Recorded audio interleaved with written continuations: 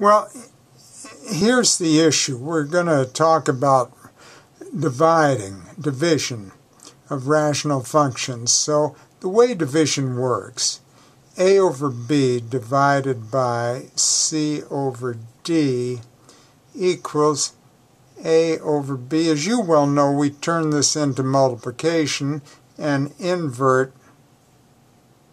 the divisor and we get a d over c. Okay, so now here's what we've got on our hands. 2x plus 5 over x plus 3 divided by x minus 4 over x plus 3. Well, according to this, we invert and multiply. So we 2x plus 5 over x plus 3 times x plus 3 over x minus 4. These divide out and we get 2x plus 5 over x minus 4. And we've got that one done. Now let's do one more of these things.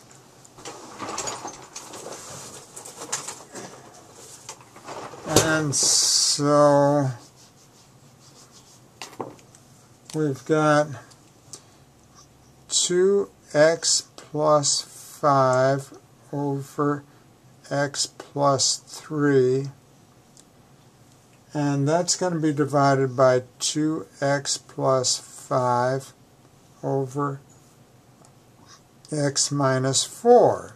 So again, we'll invert and multiply, so we take the numerator, 2x plus 5 over x plus 3, and we multiply it times the reciprocal of that, or the, not the reciprocal, the inverse of that, which is x minus 4 over 2x plus 5.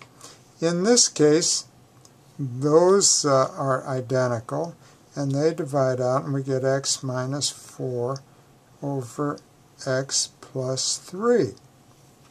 So, division of rational functions. That's it.